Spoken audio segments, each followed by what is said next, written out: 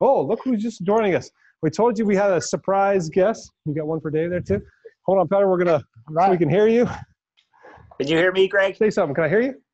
Yeah, I can hear you. Hold on. You can't hear me? Hold on. There we go. There we go. We got you. Now we can hear you. You got me. Okay, good.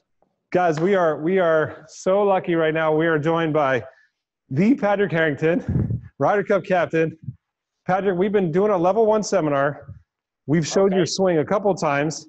We showed some of your physical screens.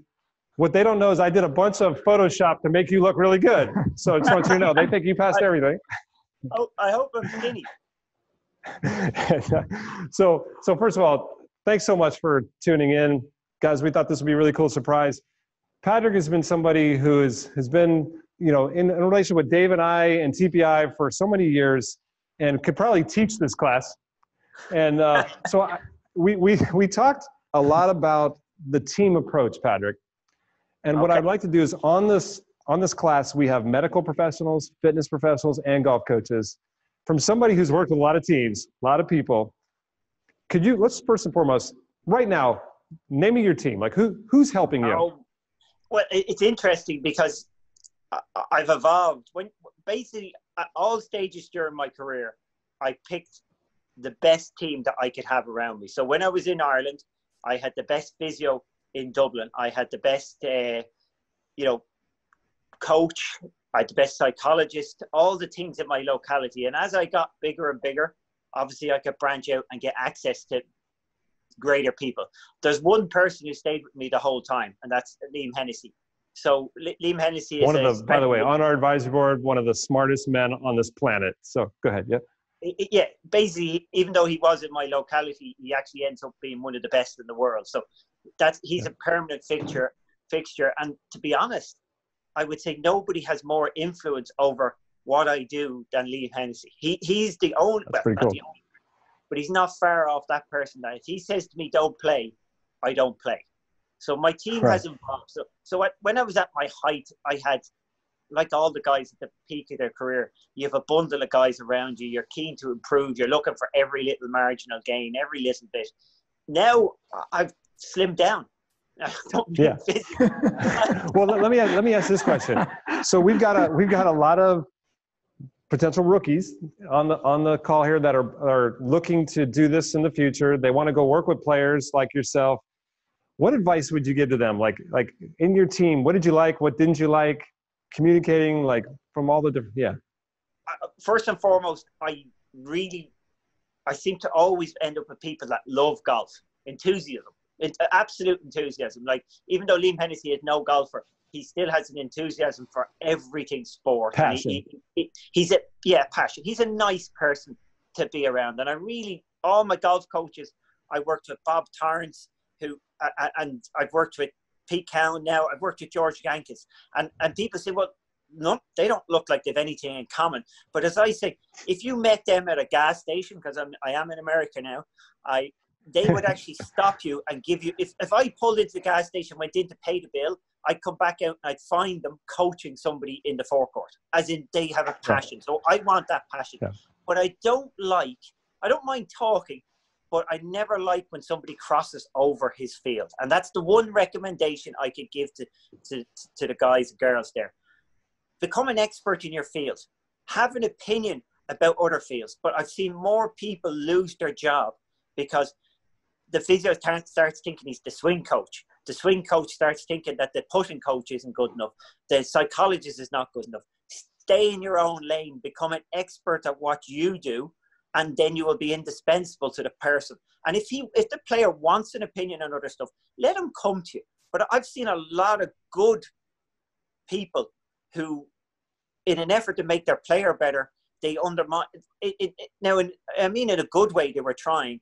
They undermined other people in the team, and that battle is you very rarely ever win that battle. When you start undermining. Yeah, well, let me point something out that I think is really important. Is if let's say Dave says one thing to you, and I wasn't there, and I don't know, and it could be totally harmless, and you come to me and I go, hey, I really think you should be doing this in your swing, and it's the complete opposite of what Dave said.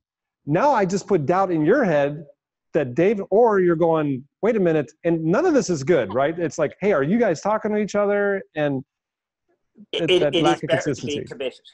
No doubt about it. Being committed, being sure of what you do is definitely a huge part. And the player should explore what he needs to get from each person in his team.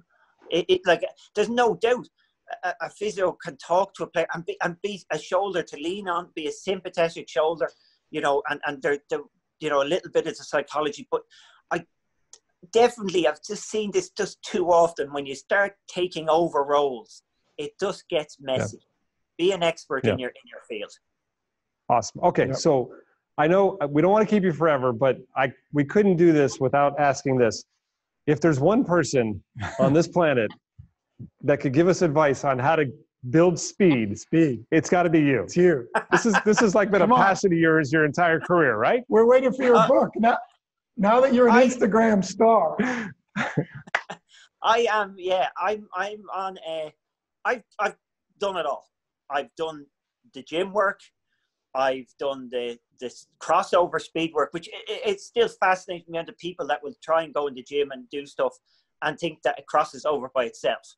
That magically you're just stronger, so you'll swing it faster without even, they go out and swing the same way and think that there's something going to be different. So the crossover is hugely important. And that is obviously the key, trying to find what crosses over for each individual. And while there's always initial success with an untrained athlete, obviously as you get older, like myself, it's very hard to find the minute stuff. So I still do the gym work. I was doing squat jumps today with actually in my mid-range of weight, so 80 kilos on my back, squat jumping. Myself and Liam screen every week. Even now we're screening. It's great. Actually, we screen every Tuesday now on just on Zoom. My son is 16. He's learning to spot the differences. So so we screen. I think that's one thing I think is essential.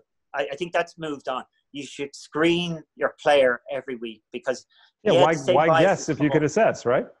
Yeah, and it really it's motivating for the player. I know. Look, Liam, I know I struggle with internal rotation on my right side. I struggle with my my QL on my right side, and just being reminded and just keep hitting it, and then you especially every week you get to see an improvement as well, which is nice. Yeah. So I do that. Then with Liam, we do a lot of, and we have done this we do a lot of measuring of power output in the gym, so that I'm training in the right area. So whether it could be light or heavy, it could be in the middle. So I'm not randomly. I'm not randomly going in there just trying to bulk up or do anything like that. It's really trying to find the power output curve and where I should be at on that. So awesome. Less work. Awesome. Fantastic. And then Patrick, I think go on. Go ahead. You can finish. I think outside of that, I think it's trying to find that crossover for me. I'm on a bit of a K-Vest kick at the moment. I'm having a great time with it. And 3D's looking good. Wait a second. You don't have one of those K-Vests at your house right now, do you? I've broken 3 drivers and I've split 6 This is the danger balls. of letting your players understand technology better than you. So I am 3 hours of drivers every day. Can you imagine how my body is? And look, by the way, do as I say, not as I do, because I'm doing 3 hours of driver work every day for speed. Nobody can do that, but I'm doing it. Nobody can do it. All right. Well, hey, we don't want to keep you forever. We really appreciate you doing this. Don't tell anybody here in the U.S. We're pulling for you. Okay, so don't forget that. I tell you what. I like the COVID look, by the way. Yeah, I know. Yeah, if you need to borrow a razor, just let us know. Did you cut your own hair? That's it's 2 weeks of growth. Right? I only had a beard shaver, and I used it here and not here. Wait, hold on a second. Blackburn says, ask about right side bend. Oh, wait. Mark Blackburn is asking me to ask about right side bend? Right side. You know what that right means? Side bend. I actually think, I've got to say, I think right side bend, for me, it's the most underrated thing I've ever, I didn't know about. And it is everything for me. Like, I've been trying to get myself open. And look, you can't get open unless you counterbalance by having right side bend. The more you have right side bend, the higher that left hip gets up and open. This is why we don't let Mark Blackburn talk, because it just opens up an entire can of worms that we can kind of go over. Yeah, I'm about to do PGA Tour Live and Instagram lesson tonight, and I guarantee you, side bend will come into it. Tune in, PGA Tour. Thank you, Patrick. By the Thanks way, for ruining the rest of Thank the you. seminar. Appreciate it. I will say, I'm not saying right side bend is good for your back, but for your golf swing. All right. All right. You're the best. We love We you. gotta Thanks, go. buddy. Appreciate Thanks, it. guys. Thanks Nice so much. talking to you. Nice seeing you. Stay safe. You too. Thank Thanks. you. You too. Take You care. too. Throw this down. All right. Guys, we thought that'd be a pretty cool treat. He was willing to call in, and in all seriousness, 3-time major champion, Padraig Harrington. We probably learned more from Patrick than we've taught him. He's always been a tinkerer. I think some of the things, I just want to recap a couple of things he said, because I kind of said this earlier, that motor patterns are built around physical limitations, and if you just fix them in the gym, they don't magically appear when you play. That's right. Listen to a player saying this, that this is why you have to work together as a team. There's nothing worse than, like, if I'm a strength conditioning coach and I do all this work with the player for 3 months and I build this incredible body and they don't play better, you're going to go, there's something wrong with me. I go, well, no, you built a better body, but did they do anything different to use that? I'll give you an example. IK Kim, who won the British Open 2 years ago, lives here. She said 1 year, the year before, she's like, I'm going to try and increase my speed, like Patrick. So many players go after this. And IK got Robert Yang, one of the best strength coaches in the world, on our advisory board, spent 4 months. And I mean, she transformed, like, unbelievable, right? But then she comes in here and she goes, Greg, I've been doing all this stuff, and I look at my driver, my speed, my club speed, it's still 91 miles an hour. Like, no matter what I've done, it can't go faster. And I'm like, what do you mean? She's like, and she was almost to the point where she was like, this is ridiculous. I've spent so much time trying to get this faster. I feel like I wasted my time. And I'm like, well, what have you done different in your swing? She goes, what do you mean? I go, well, what have you done different? She goes, I didn't do anything different. I just been working in the gym. And I'm like, well, why would it go faster? That day she left at 101 miles an hour, right? Just by taking some of that new engine and showing her how to use it. That's so important. Very so important. key.